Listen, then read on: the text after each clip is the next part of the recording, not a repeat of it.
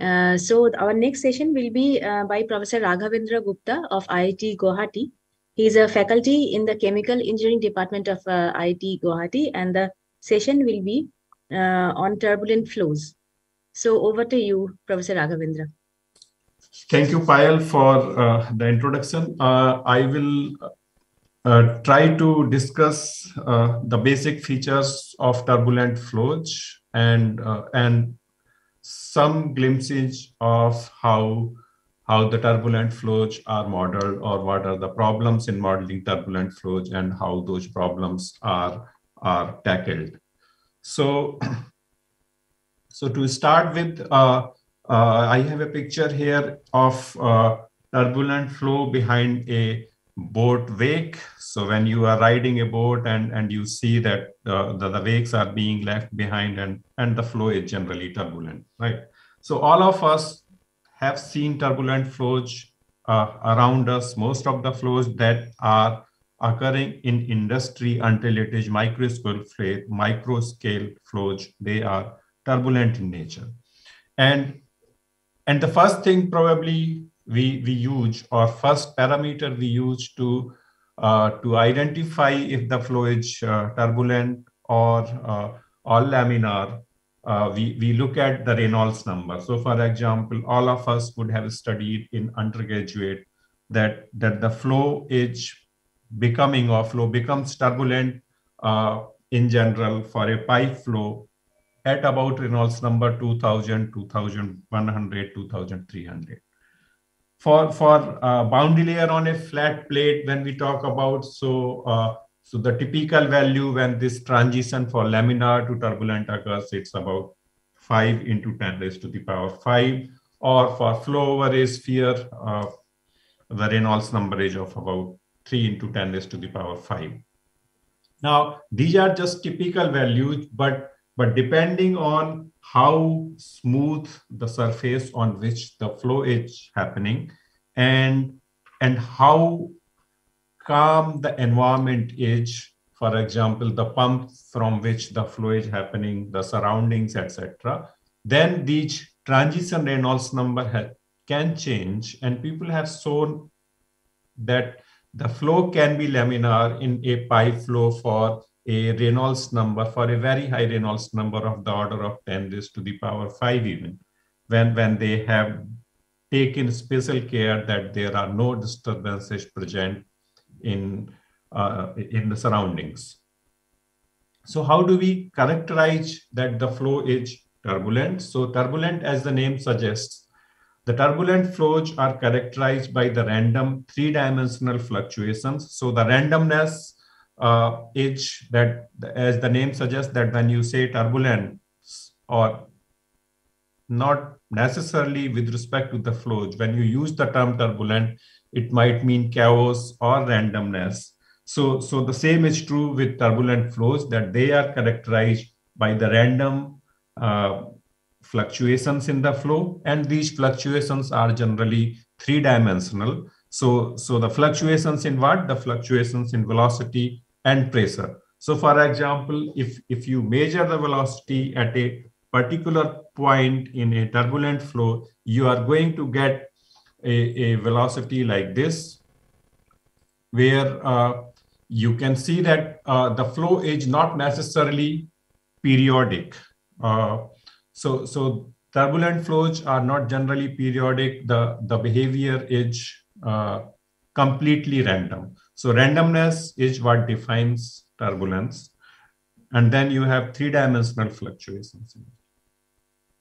And we all know that laminar flow, where the name itself suggests the flow occurs in laminage, which means in parallel layers, whereas turbulent flows where the flow can occur across the laminage. So, and in laminar flow, as the Reynolds number is the ratio of inertial forces and viscous forces. So lower the Reynolds number, that means dominant the viscous forces are. So at low Reynolds number, viscous forces are dominant and the flow is laminar, because the fluctuations that occur in turbulent flow or because of inertia, they die down because of the viscous effects. But when inertial effects become dominant and the Reynolds number become high, then it is not possible that all the fluctuations die down and you see the flow to be turbulent, characterized by random fluctuations. Okay, so there's another picture of turbulent flows which we all see. The smoke, say for example, the smoke from a incense stick. So the turbulence is characterized by randomness, then diffusivity. So for example, I am a chemical engineer, and we are concerned with oftentimes with mixing. We want to do reactions in a reactor, and in order that to happen, two reactants need to be mixed first. So that mixing occurs, or it can occur because of diffusion. Now, diffusion can happen because of molecular diffusion. So molecular diffusion is that the molecules are moving around randomly, but this diffusion is very slow, especially in liquids. So in turbulent flows, because there are a lot of vortices, a lot of eddies, and these eddies can range from the smallest scale to a large number to a very large scale. So the largest scale can be the scale of your problem. So for example, if you are considering the flow in a room, the largest scale can be the dimension of the room itself, and the smallest scale, what we call Kolmogorov length scale, so or the scales at which these the fluctuations are dissipated by the viscous motion. So another very important property of turbulent flow is diffusivity, which can be used, for example, if you want to do heat transfer, not only reactions, but if you want to do heat transfer, you get a lot of mixing because of the inherent diffusivity present in turbulent flows. Of course, they are characterized by the large Reynolds number. And as I said earlier, that the large Reynolds number means that the viscous effects are not so important or are dominated by the inertial effects. Then you have three-dimensional vorticity fluctuations. So it suggests that in turbulent flows, the vorticity effect or the vortices are present, and these vortices, there are fluctuations in vorticity, and these vortices are three-dimensional. So turbulent flow is three-dimensional in nature, and then the energy that is present, because there are fluctuations in turbulent flow, and these fluctuations, they eventually need to die, or they eventually die down. So there has to be a continuous source of energy which causes the fluctuations in the flow, and these fluctuations cascading happens. So these fluctuations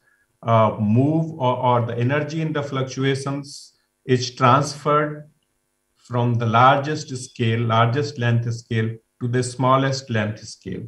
So that happens, and it is called energy cascading. And that the smallest length scale, because as the scale becomes smaller and smaller, viscous effect can become important. So at the smallest length scale, the energy is dissipated by the viscous effects, and this energy is converted to thermal energy.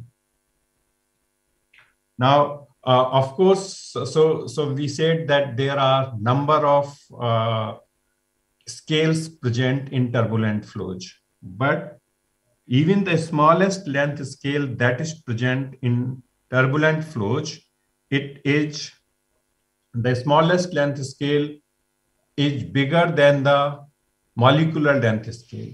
So we can treat the flow to be continuum. I hope that everybody knows what is continuum, because when we model fluid flow, the entire structure that you are modeling in OpenFOAM, you solve Navier-Stokes equations, the momentum conservation equation and mass conservation equation.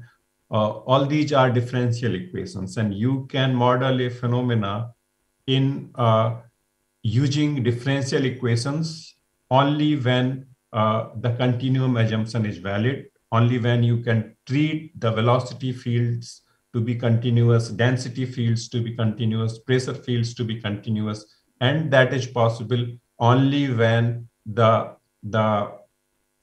length scale of the problem is sufficiently large than a typical length scale, which represent the intermolecular distance. In gases, this intermolecular distance can be a mean free path, and in liquids, the average molecular distance. So it is still continuum. Now, these ADs can have a wide range of time and length scales. So as I said, that the length scales or the size of the IDs, they will be the largest size that will be limited by the dimension of the system. How big? So if you're talking about the pipe, the diameter of the pipe can be your largest eddy size.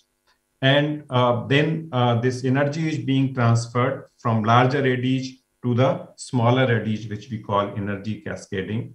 And this is this famous quote you see in many turbulence books, that big whirls means the vortices, they have little whirls that feed on their velocity, and little whirls have lesser whirls, and so on, to viscosity in the molecular sense. So this represents that there are bigger vortices. From there, the energy or the turbulent kinetic energy is transferred to the smaller vortices and down to the smallest scale, where the energy is dissipated by viscosity. So when the ADs become smaller, and at such the smallest scale, the viscous effects are important, and this kinetic energy is converted to heat.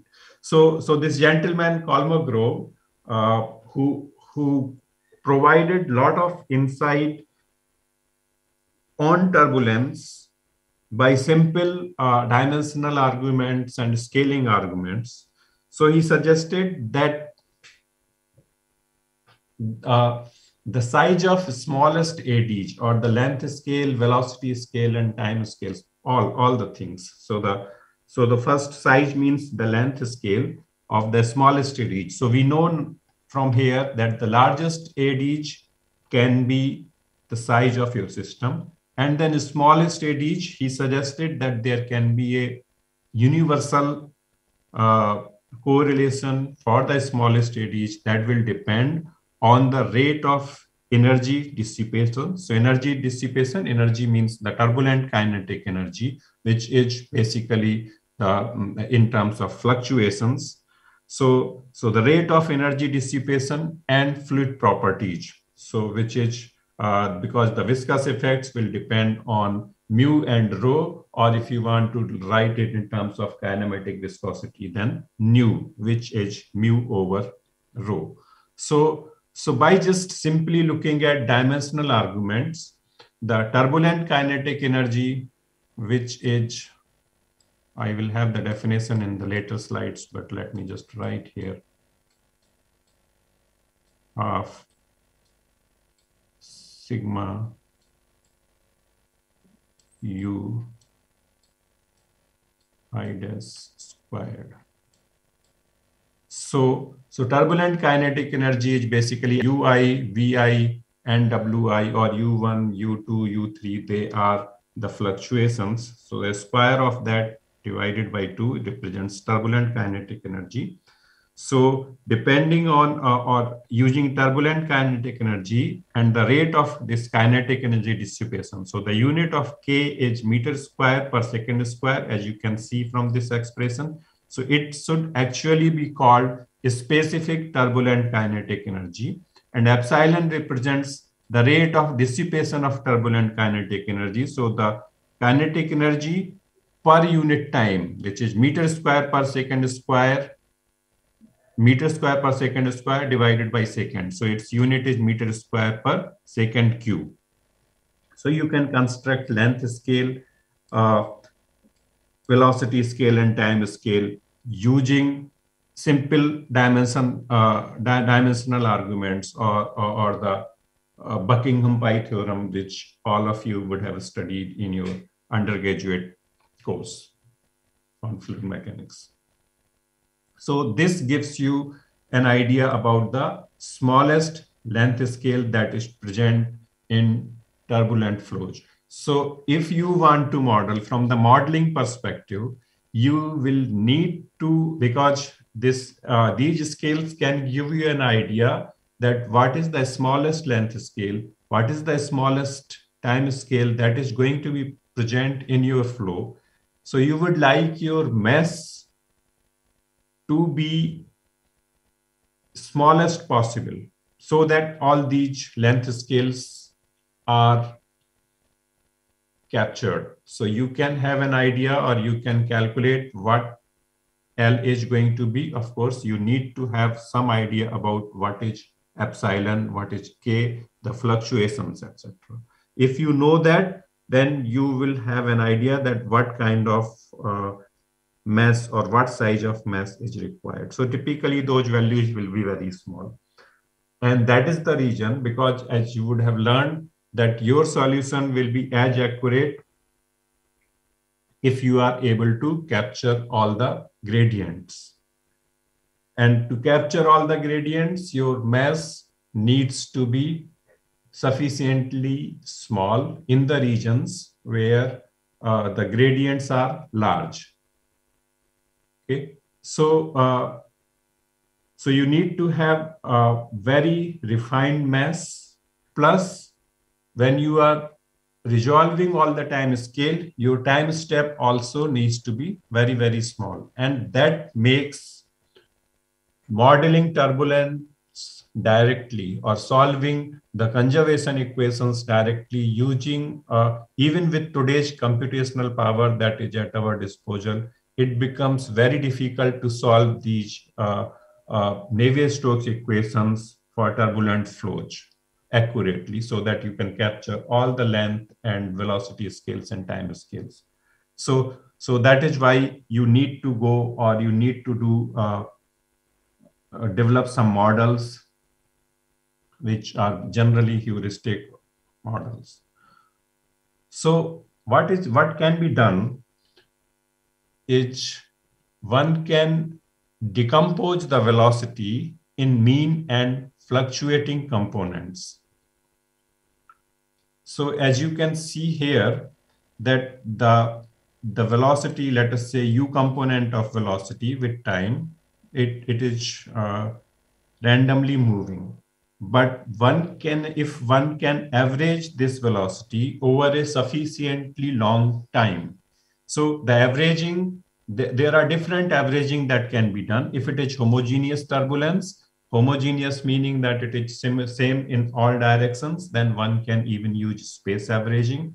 If it is, or one can do time averaging, and one can even do the ensemble averaging for state, or ensemble averaging is that averaging over a large number of samples. So this averaging is done over a sufficiently long period of time so that your time average is independent of your T average. So you are going to get, if you average over a sufficiently long period of time, then you get a mean velocity which is represented here using u bar. So you can decompose your velocity in terms of u bar and u dash. So u dash is the fluctuating component. So for example, if I look at this particular at this particular time, this is my u dash, or the fluctuating component, and you have velocity u bar. Similarly, you can decompose v component of velocity v bar and v dash, and the z component of velocity w in w bar and w dash. And the same can be done for pressure. So you can basically decompose the velocity field and pressure field in mean and fluctuating components, and it is called Reynolds decomposition. Now, this averaging can be done over, or should be done over a sufficiently long time interval so that the fluctuations are averaged out. So if you average fluctuations, or if you write, say, if you average fluctuations, this value is going to be 0, because over a long period of time, the sum of fluctuations will be 0, from, you can see from this relationship. But this averaging time scale will be sufficiently small from the time scale that is involved in your process. What is your flow time scale? Okay. Now, so U bar can still be a function of time. That means your mean velocity in this case can be a time dependent velocity. Sometimes it might be steady, but if the flow is, if you think that your flow is time dependent, then you can have a mean velocity which is time dependent plus fluctuations. Okay. So as I discussed in the previous slide, that the fluctuations, they can be represented, because if you average fluctuations over time, then you are going to get their value to be 0. So in place of averaging fluctuations, what is done is you take U dash square plus V dash square plus W dash square. So you take the squares of U dash, V dash, and W dash, and they are represented, half of them, half of sum of fluctuations, or square of fluctuations, you call turbulent kinetic energy. Okay, again, so I would like to emphasize here that the unit of turbulent kinetic energy, even though we call it kinetic energy, the unit is not meter square per second square. So it is basically a specific turbulent kinetic energy, or the kinetic energy of the fluctuations per unit density.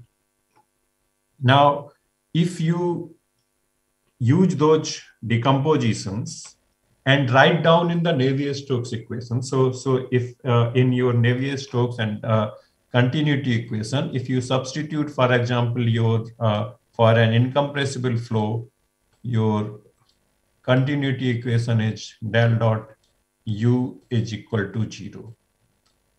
Now, if you substitute in place of U bar plus U dash, then, okay, so del dot U is equal to 0, and you substitute U by U bar plus U dash, so mean component of velocity and the fluctuating component of velocity. And when you do that for the continuity and momentum equation, what you end up with is, so when you average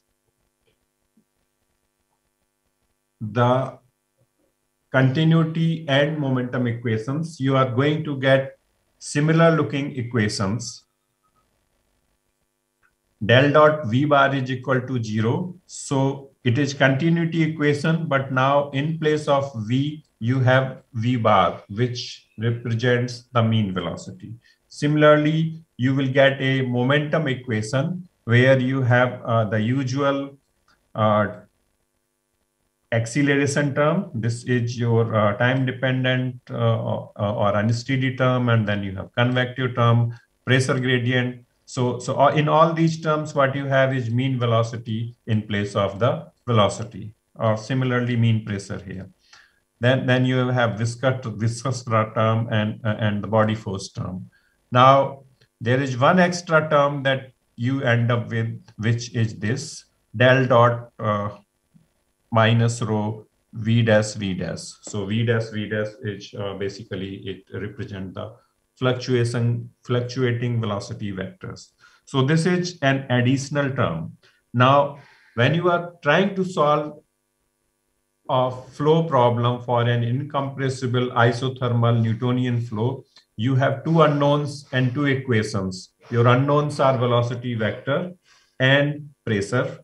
So you want to solve for velocity field and pressure field, and you have two equations, continuity and momentum equation.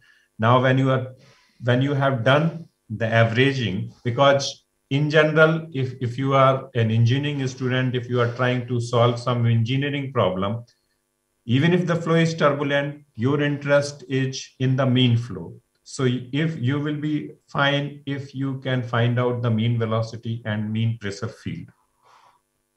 Now, we have been able to convert using Reynolds decomposition and then averaging. So these equations, after averaging, they are called Reynolds average equations, or RANS, Reynolds averaged Navier-Stokes equations.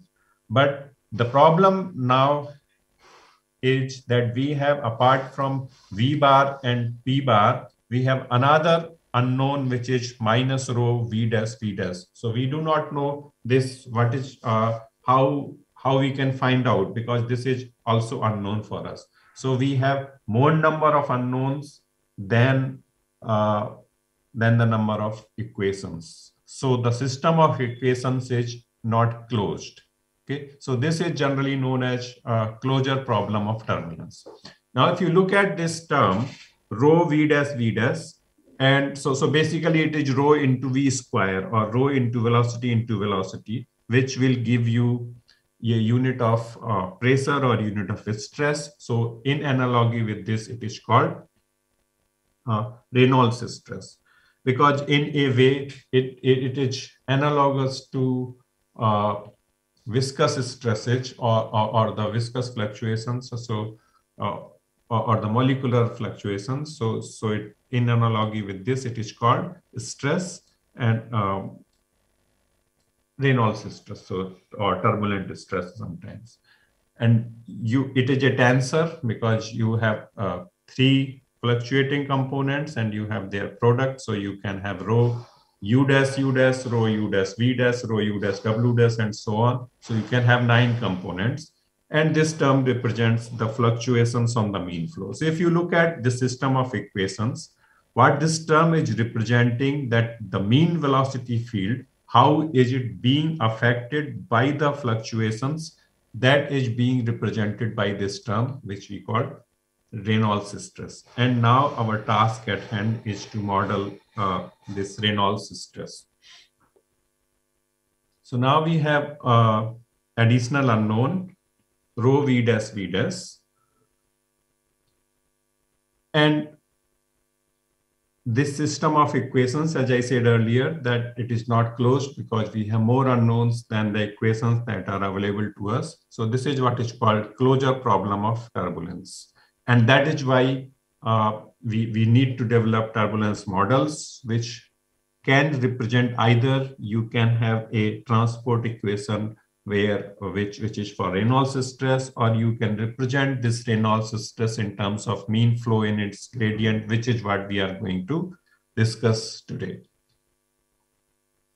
So there was one hypothesis or one assumption that was put forward, that this Reynolds stress, in analogy with molecular or kinetic theory of gases, where we get the concept of molecular viscosity, one can represent the Reynolds stress tensor in terms of a viscosity, which is called turbulent viscosity or eddy viscosity or turbulent eddy viscosity, and the velocity gradients, which is say if you are talking about in xy plane, then tau xy, or so tau xy here is only Reynolds stress. So Reynolds stress tau xyr is equal to mu t into du by dy.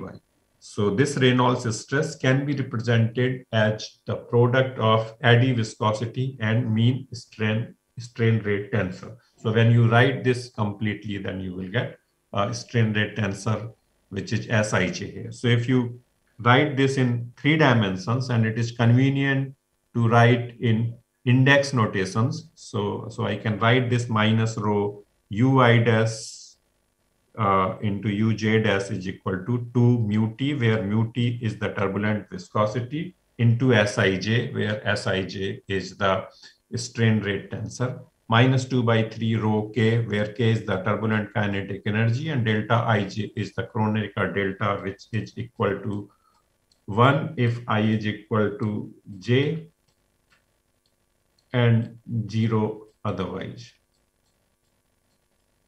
Right. So this represents the complete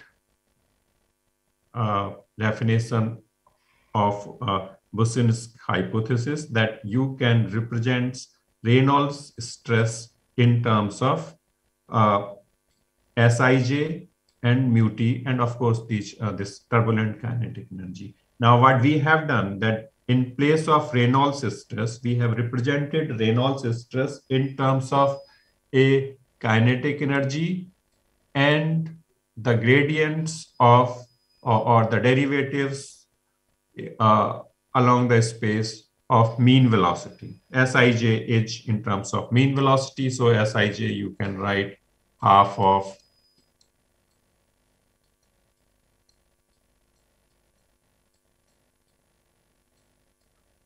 dou ui over dou xj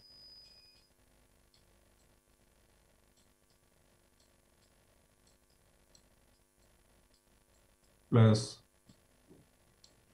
dou of uj over dou xi.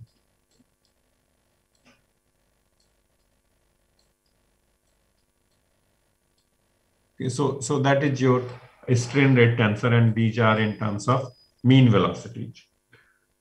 Now we have got rid of, or we can represent the Reynolds stress in terms of mean velocity gradients and turbulent viscosity. But now this turbulent or eddy viscosity, we need to represent in some of the turbulent properties. So this is what, when you represent in terms of turbulent kinetic energy and epsilon, which is, if you remember, it was the rate of dissipation of turbulent kinetic energy. Then it is called K epsilon model. And when it is represented in terms of K and omega, so K is again turbulent kinetic energy, and omega is the specific rate of dissipation of turbulent kinetic energy. So a specific rate of dissipation here means that the rate of dissipation of turbulent kinetic energy divided by turbulent kinetic energy. So the unit of omega is second raised to the power -1.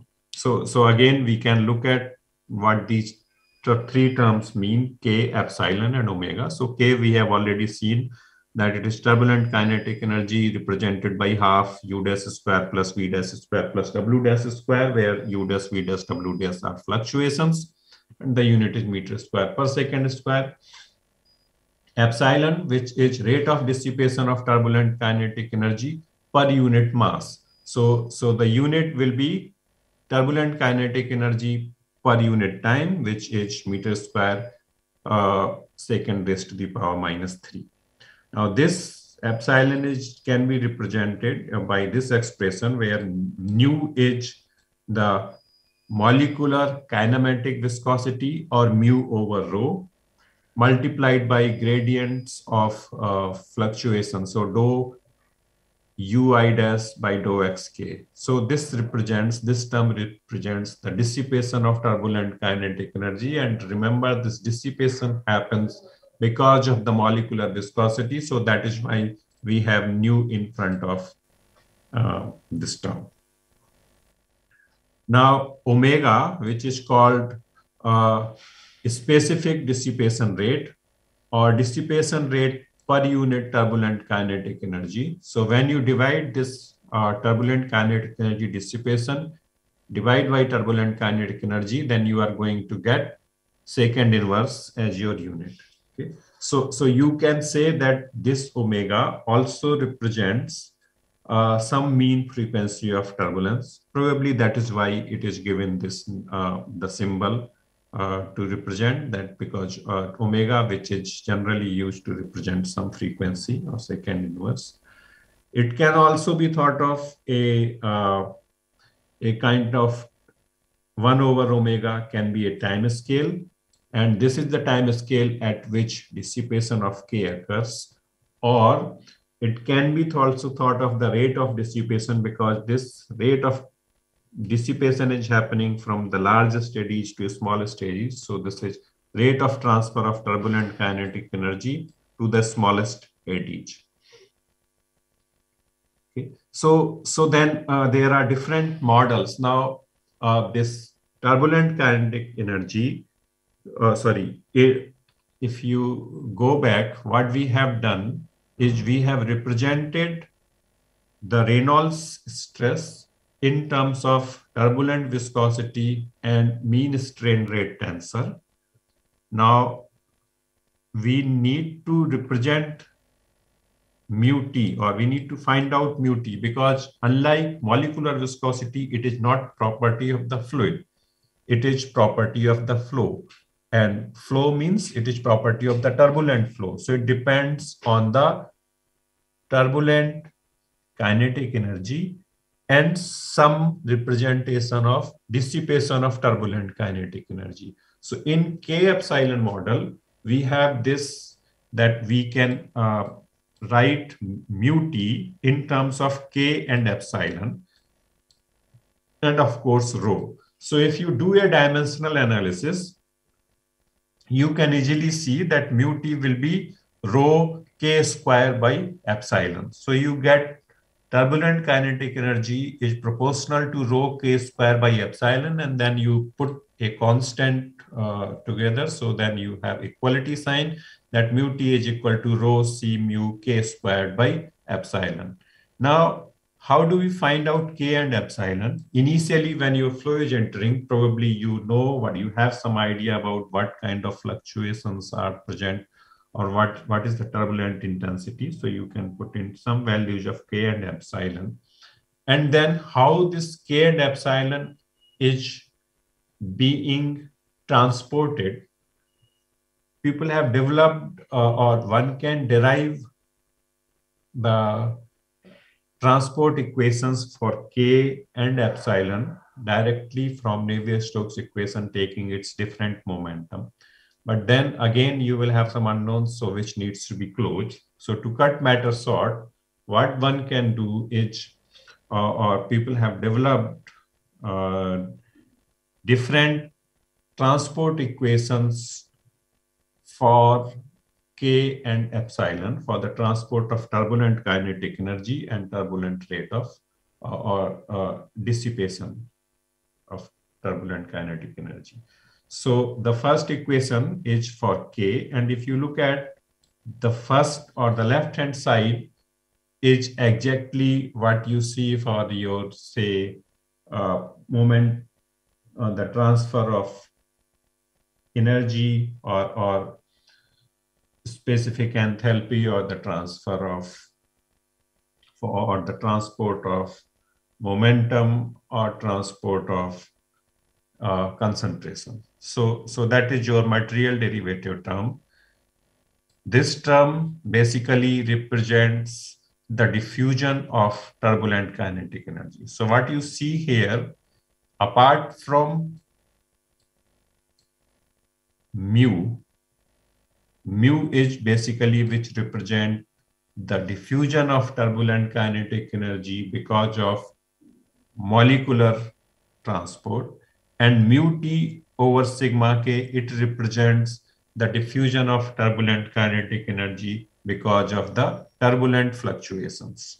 Then you have another term pk, which represents the production of turbulent kinetic energy, and rho epsilon represents the dissipation of turbulent kinetic energy. Now this P term Pk, basically it comes from the interaction of the fluctuations. So you see the fluctuations, which is basically Reynolds stress multiplied by the mean strain rate tensor. So this, as we saw our hypothesis, so it can be represented as mu t s square. So you have both of these can come as source term in your system of equations. So basically a material derivative term, or transient term, and convective term, diffusive term, and then you have a source term. Similarly, you have a transport of epsilon. So epsilon basically represent the rate of dissipation of turbulent kinetic energy. Again, you have unsteady term, then you have convective term, diffusive term, and then production of dissipation and dissipation of dissipation. So basically, to cut matter short, what you can say, there is a transport equation for K, there is a transport equation for epsilon. And so this K epsilon equation is generally useful, or it can model correctly the free shear layer flows. So you have where there are no wall bounded flows. And the other condition is that pressure gradients are relatively small. It does not perform so well for wall bounded and internal flows, except when mean pressure gradients of flow are small. And it does not perform well in any case when there are large adverse pressure gradients. So one need to know that what are the limitations of the model. Then there is another model which is called K omega model. So using same dimensionless arguments, one can write mu t in terms of K and omega, so rho K by omega. And then again, a transport equation for K and a transport equation for omega. You have all these three terms, same, unsteady, convective, and diffusive, and then production of turbulent kinetic energy and dissipation. Sk basically represents that if there is some generation of turbulent kinetic energy, and you may or may not have it. Okay. So this K omega model is generally found to be quite accurate for wall bounded flows where you will have boundary layers. So it is very accurate for boundary layers, and the pressure gradients, they might be favorable or adverse. But it has problem, or it is sensitive to free stream boundary conditions. So you have K epsilon model, which is good in free shear flows, whereas the K omega model, which is good in near wall flows. So what people have done, they have done blending of the two, that if it is near wall, then one can use K omega model, and if it is in the free stream, then one can use K epsilon model. So again, the hybrid of two, or the models which are hybrid of two, have come up, and there are a number of variations of these two equation models. They are used. They have become over time workhorse for turbulent flow modeling, especially in industry. Of course, apart from that, you have LES and DNS models. So when it comes to near the wall, if you look at the velocity profile for turbulent flows in general, it might be internal flow or external flow. This is the typical velocity profile, or what you have that near the wall, what you have on the x-axis is a non-dimensional term, which is kind of a Reynolds number, and is called y plus. So y u tau over nu, where u tau is basically a velocity which is represented in terms of tau w over mu squared root, and it is called friction velocity. So y u tau over nu is the kinematic viscosity. And at the y scale, you have u plus, so mean velocity divided by this friction velocity. So the viscous sublayer, where the viscous effects near the wall, viscous effects become important. And then at the center, your velocity profile, what is there for in the outermost layer, whatever profile you had. So this is for a pi flow, so that is why a power law profile, and pi flow, you might know that 1/7 power law is typically used. And then you have a buffer layer or overlap layer, where which is basically connecting to that the transition happens.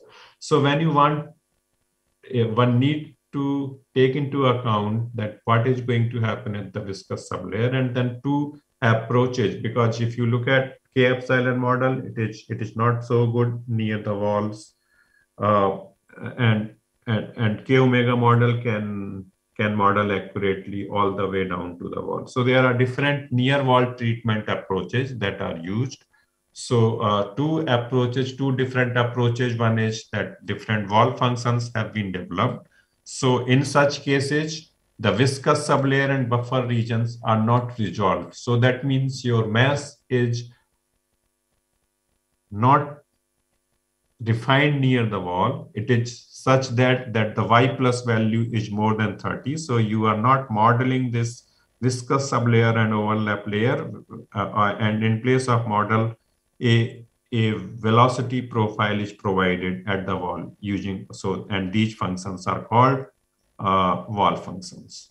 Another approach is near wall model approach. So where you take care that you are modeling the near wall region so that you are actually your mass is sufficiently refined. So your y plus is of the order of 1. So if you take the first cell height, which as y, and you calculate y plus, then your y plus should be 1 or so, or even less than that, so that you will be able to capture viscous sublayer and buffer layer or overlap layer in your modeling. So one need to take into account that what kind of near wall treatment you are using in your simulations.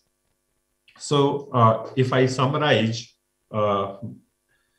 that what is done in turbulence modeling, especially, or I have only talked about two equation models here. So one can decompose the velocity using Reynolds decomposition in a mean and a fluctuating velocity component. And then one can average the equations, the Reynolds averaging, and then this averaging can be over time, space, or ensemble averaging. So by averaging, you get what you get is Reynolds average, Navier-Stokes or RANS equations. And this gives an additional term in momentum equation, which is called Reynolds stress. And this Reynolds stress needs to be represented in terms of turbulent properties of the flow and the mean velocity. So this is done using Boussinesq hypothesis, where Reynolds stress is represented in terms of eddy viscosity and strain rate of mean velocity or mean strain rate. Then what do you need to do? You need to represent eddy viscosity in terms of turbulent properties. And when you take K and epsilon as turbulent properties, then you call it K epsilon model. When you take K and omega as turbulent properties, then you call it K omega model. So then for you need to solve transport equations for K and epsilon in K epsilon model, and transport equations for K and omega in K omega model. So I think that is what I had, and hopefully it helped. So I will be happy to answer questions if you have any. Sir, can you explain Boussinesq hypothesis?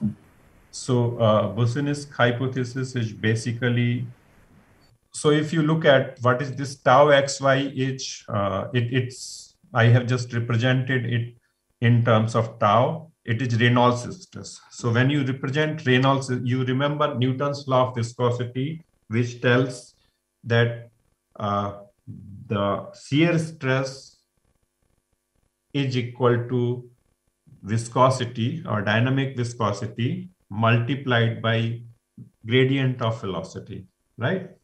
So along the same lines, what is done is Reynolds stress tensor or the Reynolds stress is represented as multiplication or the product of mu t, which is turbulent viscosity, and the gradient of mean velocity. So du by dy multiplied by a viscosity or a viscosity like term which represents the turbulent diffusion, right? So that is what is called Boussinesq hypothesis or Boussinesq assumption. Sir, turbulent viscosity, we can say turbulent viscosity is a volumetric viscosity because turbulent effect is a volumetric effect or three-dimensional effect. Yeah, so it is three-dimensional effect, but what do you mean by volumetric viscosity? Volumetric viscosity means it affects the volume of the infinitesimal element. When we say dynamic viscosity, it is only related to the what is the moment transfer from first layer to second layer or layer to layer. But when we say volumetric viscosity, it refers to volumetric effect on the elements. Probably you could say so, but I think even if you talk about molecular viscosity, you can have say a viscosity which is non-isotropic. Then you will have layers along x direction, layers along y direction. So there also molecular viscosity will be similar. So turbulent viscosity is actually a flow property, and it is just that one need to represent it in some terms of turbulent property. So you represent in terms of k and epsilon.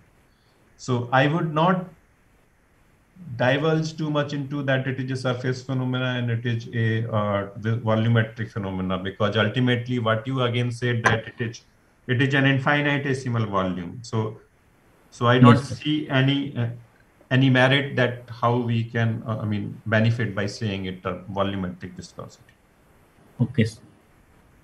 Sir, could you explain the near wall turbulence modeling, like why y plus has to be 1? I did not understand that. Right. So basically, there can be two approaches. One is, there are two approaches that are being used. One is what is called wall function approach. So wall function approach means that you see this velocity, this graph represents the velocity profile near the wall. Now, you have viscous layer and overlap layer where the viscous effects are important, and then outer layer where the viscous effects are not so important. So one can model this, one can do first approach. In the first approach, one can have his or her the first element size so big that all this is coming into first cell. So the your cell is first cell is somewhere here, so that your y plus is greater than 30. That means viscous sublayer and overlap layer you are not modeling, and in place of modeling you suggest that there is, because this is an universal law, so one can use wall functions, or one can input in your model, you can code such that a velocity profile is defined at the wall in this cell. Okay, so that is your wall function approach. Now, if you want to resolve, you want to model it, then you need to have your mass so refined that you can capture, you can resolve a viscous sublayer. If there are no wall functions built in your mathematical model, then you need to refine your grid such that you can capture this phenomena. Because if your mass is so big, let us say if in near wall model approach, if your mass or first cell height is like this, then you will not be able to resolve viscous sublayer. You are not going to find out the gradients in the viscous sublayer, and then overlap layer where the gradients, or where you have a log law coming into picture. So in order to resolve that, in order to capture those gradients, your mesh should be sufficiently refined. So your mesh should be refined. So if you look at, I think somewhere that y plus is equal to 5 is where you have viscous sublayer. So if you want to resolve this viscous sublayer, then you should have few elements. So typically, say 5, 6 elements, if you have there, then you will be able to resolve viscous sublayer. So that is why I said that you should have y plus is equal to 1 if you want to model or if you want to capture the phenomena using your simulations. Of course, it depends on what model you are using or what is built in the code which you are using for near wall treatment. So probably take home message is that when you are modeling turbulent flow, you need to look at that how the near wall treatment is being done in the mathematical model or the turbulent model that you are using. I hope this answers your question. Yes, sir. Thank you, sir. And one more follow-up question. So then if the first cell, like if it is very refined, is there any restriction on the like upper cell, the second, third? Can it be bigger? Like yeah, you can change, but you should change it gradually. So typically you will take the ratio of first cell height and second cell height, say about 1.1 or 1.2. So because gradually you will change this, so there are not sudden changes. And of course, if you are capturing and then first cell height is y plus is equal to 1 and then second cell is quite big, then again you will have only 2 cells in the viscous sublayer.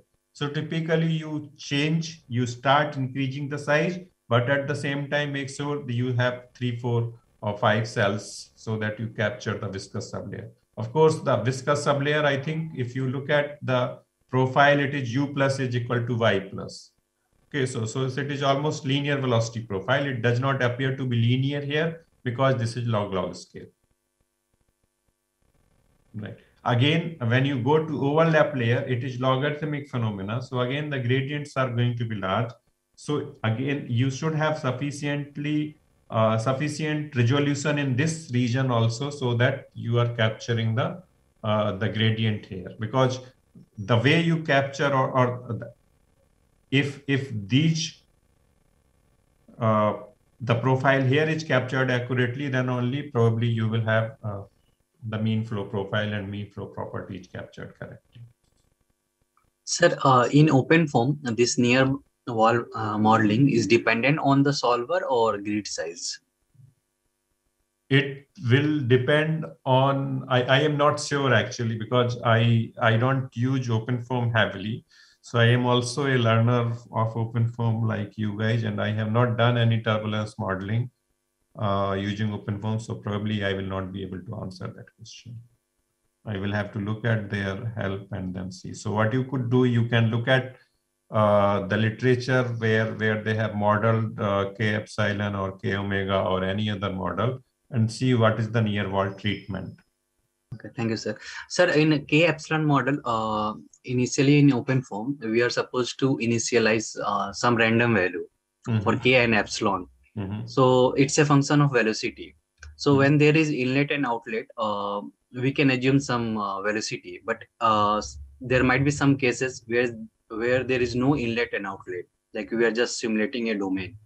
So in that case, how to initialize this K and epsilon value? Yeah, so you can use the same thing what you are using when there is inlet and outlet, right? Even if you have inlet and outlet, you need to initialize the K and epsilon values in the entire domain, right? So generally, epsilon can be represented in terms of turbulent length scale. So and from the turbulent length scale, you can represent turbulent length scale in terms of K and epsilon. So K, typically you can take 3 to 5%. The fluctuations or fluctuating velocity is typically, you can initially assume that it is 3 to 5% of your flow. So from that, you can calculate the initial turbulent kinetic energy. And then you have a length scale of your problem. So from length scale, you can calculate what is the value of epsilon. And that value you can use your initial gas as well as the value at the inlet boundary, because you will also need to define K and epsilon as your inlet boundary. I think CFD online also have some calculator where one can use or one can input some parameters for the flow that you are solving, and it calculates for you what is the value of K and epsilon. Of course, some similar formulas are built up there. Yes, sir, but that is for some inlet and outlet boundary conditions. But I'm asking like when there is no Yeah, inlet. so you can use because it is just an assumption that what ideally you should know what is the value of K and epsilon in your flow initially. But then we do not know. So and same thing stands for the inlet values for K and epsilon. So you can use the same thing for your flow, and depending on how it evolves, because what you are going to get that with time, how the value of K and epsilon are going to change. So eventually you should be able to get from your equations how the values are changing until you introduce a lot of turbulence, then that may cause problems. So you start with, say, very low turbulence and see how it grows. Yes, sir. Sometimes what happens, sir, we initialize random values, and what we notice like the solution is not getting converged. Yeah, so my suggestion will be you start with, say, typically 3 to 5% fluctuations. Okay, sir. Thank you. Sir, if the velocity profile is linear in viscous sublayer, so why we need more number of grid points? We can use one grid point at y plus is equal, y is equal to 0 and another grid point at y plus is equal to 5 now. Well, you can try doing that, and then you can have you make sure that you have sufficient grid points in the overlap layer, because the grid velocity profile is exponential there. You can have two elements here, and then you can have more elements in the overlap layer. Okay, sir. Okay, so if there are no further questions, I think we can close the session. Thank you so much, Professor Raghavendra. Thank It was a very informative session, and many students were questioning you, and you have been constantly answering them. So thanks a lot. Thank you. It's a pleasure to. Thank you. Thank you.